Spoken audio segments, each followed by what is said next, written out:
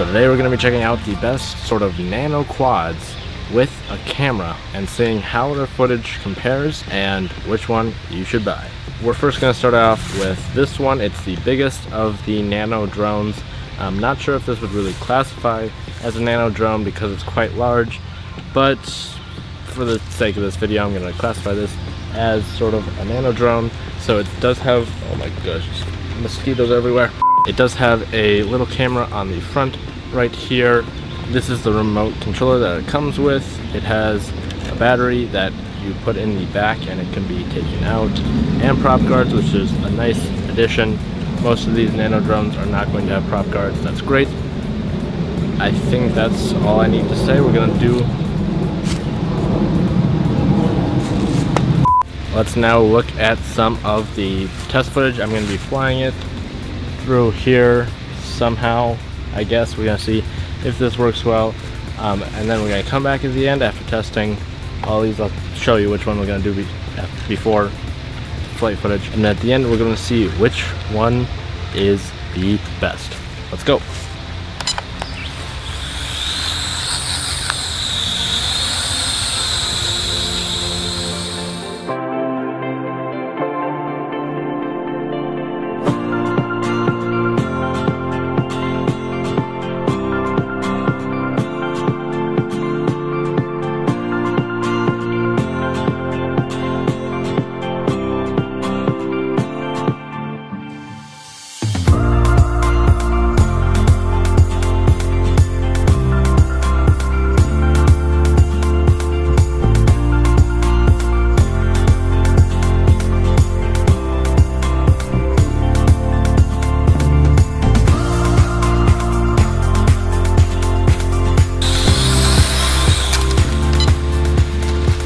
Alright, so that is the Protocol Dronium 1.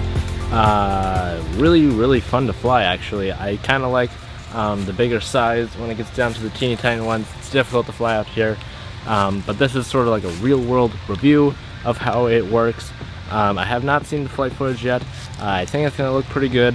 The quality on all of these nano drone cameras are not really great. But we're going to have to wait till we get back to the studio to test out, but get a first look at the footage and then compare if there's any differences between them. Alright, now this next drone is sort of like the little brother, I guess you could say, to the Dronium 1. I believe the actual name is like the...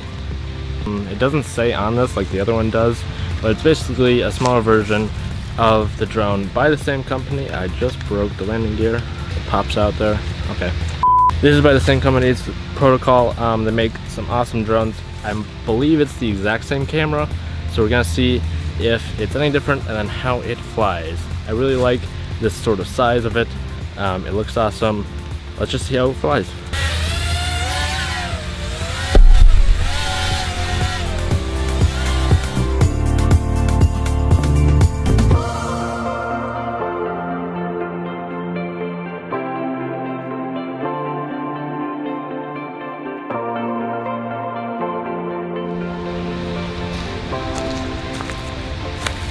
Alright, that is awesome to fly. You can hear the actual sound of the propellers. I don't know what you would call it, but the sound that they make.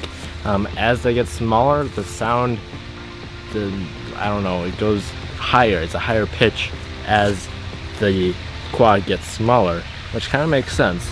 So it's awesome to see as we get down to the next final two we're testing for today. I'm sorry I didn't tell you that before. You could tell from the intro part, but we're testing for. These are awesome. Let's get even smaller. Alright, so now I feel I should bring these two up at the same time. Our final two. They are indeed, at the time of posting this video, the world's smallest drone with a camera. They're actually very close to the world's smallest drone, but the actual world's smallest drone is just a little bit smaller. But they tacked on the camera on these two.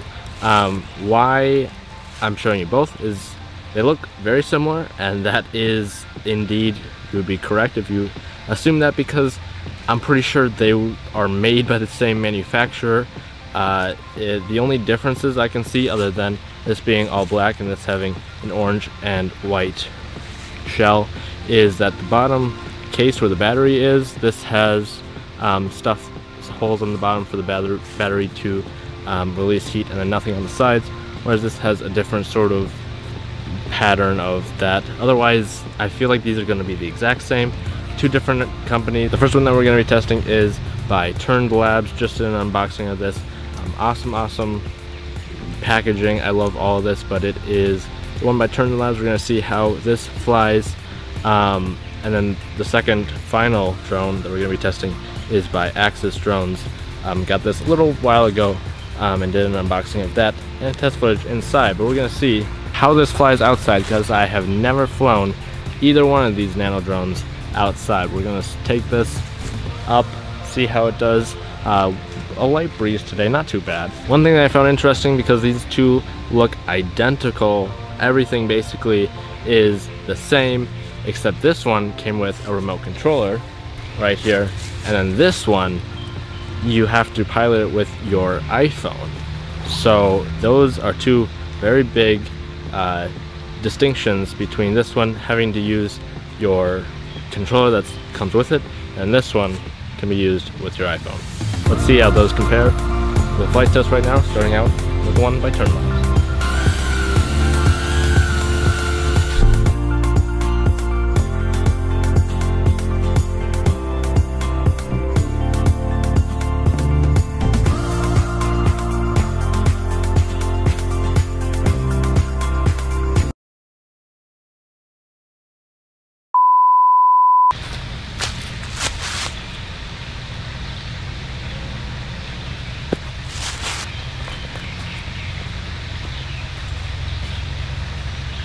So these are very difficult to see when you're flying where it is. Sometimes difficult. Great thing about it is super durable, thank God, because if this was not durable as it is, it would probably not be here anymore. But look, it still flies. Awesome drone. Let's test out the competitor over here, the Axis drone, using our iPhone to pilot it. By the way, this is called the Axis Vidius drone, and the app is the right there. Can you see that? So the app here is the Vidius drone. That's the title of the app, and then the little thingy says the Arius. That's the company, I guess. So if we open that up here, you tap Go Fly, and then here is the live FPV. So there's a couple of different functions. I actually love this. You can either do this, which will, when you rotate your device, it'll change like where it's flying, or just the standard. Right there, you have to tap this button. I found it. You have to tap up here on or off, and this is your controls. So now if we test this, yep, see how it's flying right there? So that's how you pilot it. It's kind of awesome.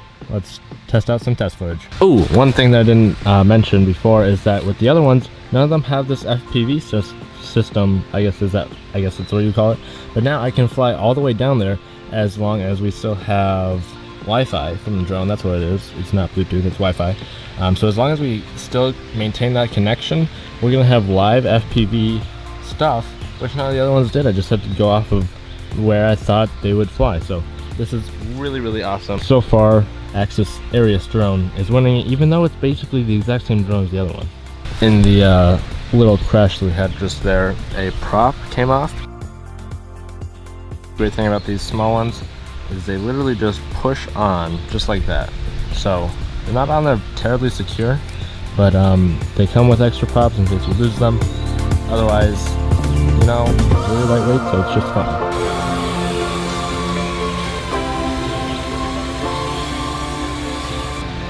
One kind of weird glitch is that I've just been flying this for maybe a minute at the most, and this whole top piece right here and the battery are super hot. I'm not sure if it's supposed to be this hot. It's kind of fine to the touch, but it's a little just warm. I'm not really sure why. Most batteries don't get that hot just from running for a minute, so maybe that's the way it's supposed to be. I don't know. FPV is pretty awesome though. Got a hole. It's a little weird. It seems like every time I crash this, I lose a prop or two props, and they're very difficult to find in this woods here because they're black. Good thing it came with extras. Last thing I noticed out here in the field before we go into the studio and check out the footage is that This camera here is not... Anyways, this camera, the lens at least, is not wide enough to see like where you're flying. It's so just narrow that it's very easy to run into stuff. So you can't really fly it terribly well using the FPV system, but it's still pretty awesome for a nano drone like this. It's very mosquito-y out here. Let's go inside. Can't stand anymore. Alright, so I just took a quick peek at all of the footage that we shot today on all of the different nano drone things, and I'm gonna have to say, from looking at all of them, it seems like they're all using probably the same camera because the dimensions are the same, the quality is basically the same, all the things, the file size is about the same for each of them. So yeah, I'm gonna say that if you purchase one of these nano drones that is at this size and has a camera that looks like this, it's probably going to have video very close to what this looks like. It's kind of up to you which one you think is better, either the smaller size, which this is quite a bit cheaper, but then it also doesn't fly as long as well. It's not as big, not as easy to fly. So yep, all of these are really great. You can't go wrong with either one of these. They're all awesome drones. There's not one that's just bad. These are all really awesome.